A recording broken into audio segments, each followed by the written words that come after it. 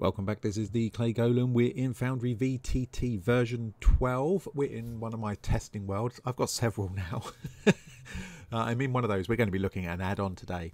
And the add-on we're looking at is Combat Booster, Turn Marker, Recent Actions, and more. It's just a nice little add-on that just helps us organize and the flow of our combat. Now, you may be using a combat HUD or something like that. This kind of, you could use this instead, or you can use it as well.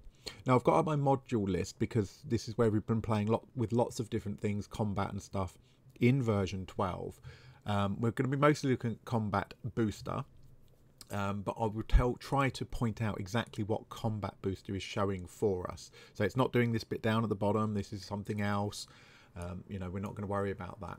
Let's start off by looking at the configuration settings for Combat Booster. So this gives us a good idea of what it's going to do as well. So it enables a turn marker. That says it in the title, turn marker. So it's going to highlight whose turn it is, and that could be really useful, make it really obvious.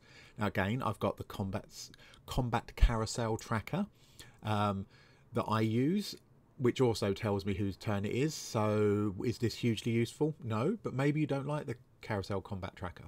This will help you identify whose turn it is.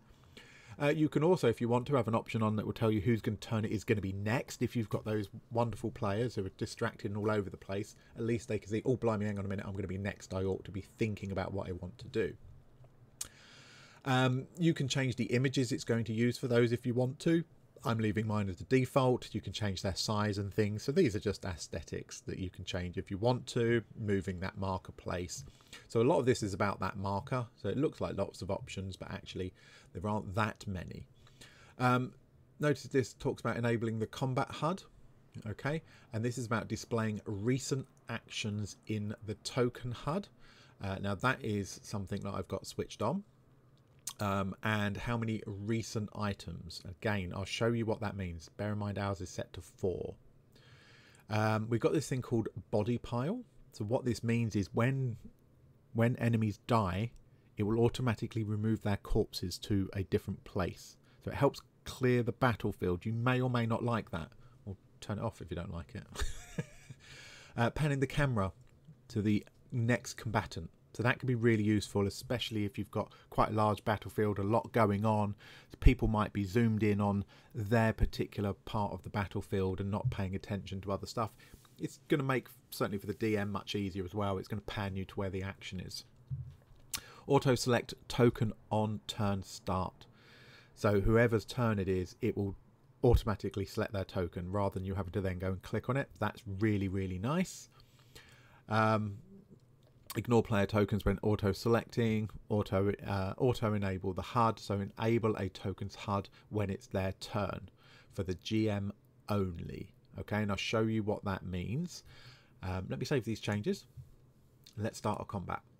Ignore this figure up here at the moment. You'll see what that is in just a few moments. I'm going to go to my chat, right-click and start my combat.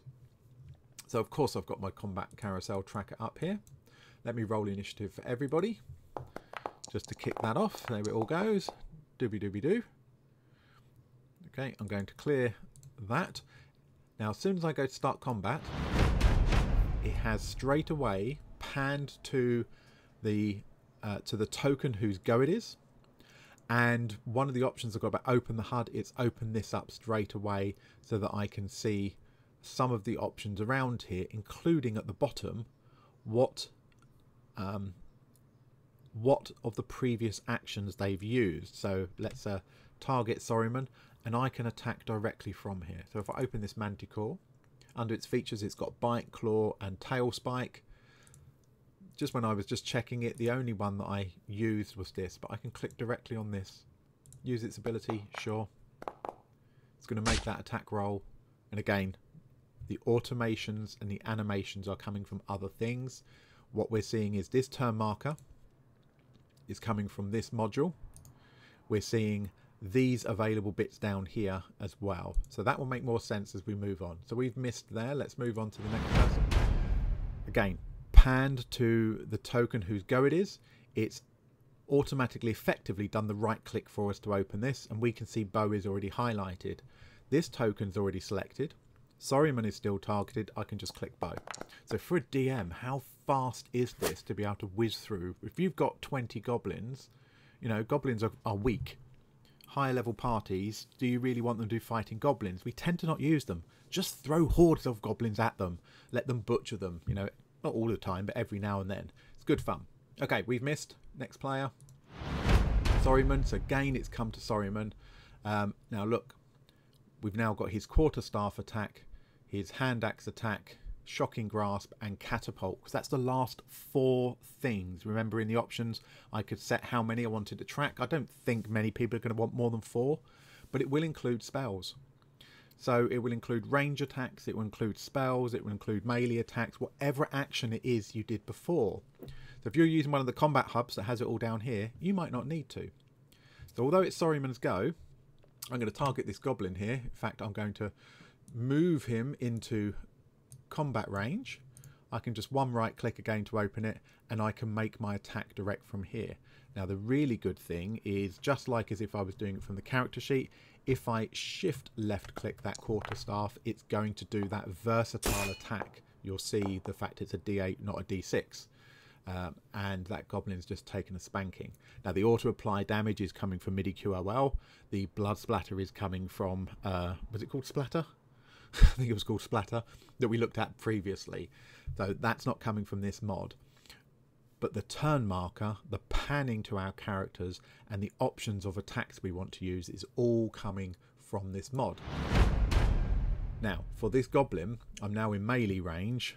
I am going to attack Sorryman back, but I don't have that there. So in this case, I'm going to open the character sheet and select his short sword. He's going to make that attack very badly.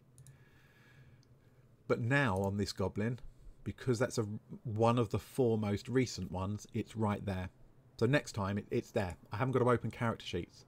And with the automation of automatically applying damage, this is just, certainly for me as the DM, this is making this so much quicker. I've got 1 player with Sorryman, and then I've got 4 NPCs. It's like, oh blimey, it's going to take ages to work my way through all the monsters. No, it's not. Bow attack. Misses. Manticore. Oh, let's use its tail spike again. You see how quick this is? So it's keeping the flow. Gosh, that Manticore is a rubbish shot. It's keeping the flow really nice and fast for the players. Yeah, not messing around. Oh no, Sorryman's actually been hurt. Might have to rage in a moment. Before I do that, I'm not going to rage. What I'm going to do is I'm going to kill this goblin and show you the other feature. So hover over it and press T, of course. My shift click on my quarterstaff, give that goblin a serious spanking, and it's died. But where's it gone? It's not here anymore. It has, because I've got the pile bodies thing on, it's actually piled him over here. So if I move this, you can see there's the dead goblin under that pile.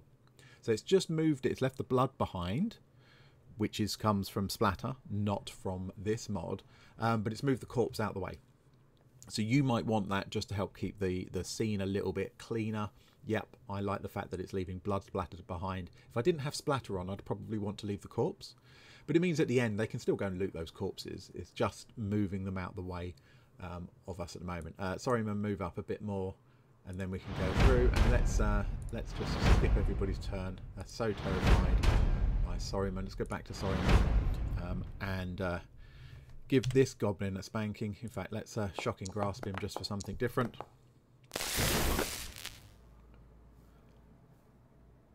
I'm sure that was a 19. Okay, failed to do that, but we can, again, we can just cheat and we can just pound this goblin. Now notice these have changed order.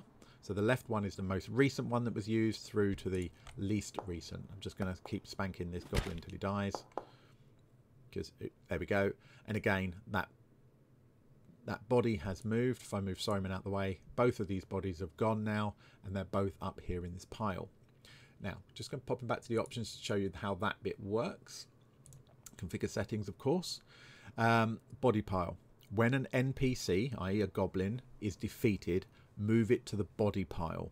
It says top left corner by default, and I'm assuming that's meaning all the way over here. I'm assuming that's what it means. I wouldn't want to use that myself. Place a token named pile anywhere to pile the bodies there instead. So that is what this icon is here. So I've got an actor I just called pile, and it basically teleports the corpses to there. So if I move it over here, get Sorryman to give this goblin some love. Good job. That was useful, wasn't it? Buff. Now this other goblin's over here. So these two stayed over here, but this one's now moved over here. So you can designate exactly where you want those bodies to go. It's a really nice little module. I think combined with some of the others, I think I would definitely use it. I'm wary of turning my games into too much of a computer game. It's why I don't want to use 3D maps and things and isometric. I want to use automation to make my life easier as the DM and make the game smoother for my players. But I don't want to clutter it up too much. This is perfect for me. You know, I right click here, they can see everything that they need to see. They've got the movement on here. Yeah, of course they can open their character sheet whenever they want to. And of course, one of the things that you might be saying to your players at the moment is like, oh yeah, well you can drag your weapon down and stick it on your macro bar so it's there. Or you might be using a combat HUD. Well, I'm not going to, because once they've used it once, it's there. And we know for a lot of characters, they use the same attacks, the same methods, almost every single round, especially martial characters. It's like, I hit him with my sword, I hit him with my sword, I hit him with my sword. Maybe they might have something else. Yeah, it ain't going to be very often you open your character sheet, is it? I really like it. Anyway, let me know what you think. If you're using this already, also let us know. I have tried to make sure I've covered everything in this one, because every time I do one of these, I miss something. There's always somebody in the comments who says, did you know you can do? And it's like, no, I didn't. I wish I knew that beforehand. Always read the comments, guys. Always read them, because you guys you know more than I do in a lot of these. This is the first time I've really played with it today. I think it's great. I'm keeping this one. Anyway, thank you. You take care.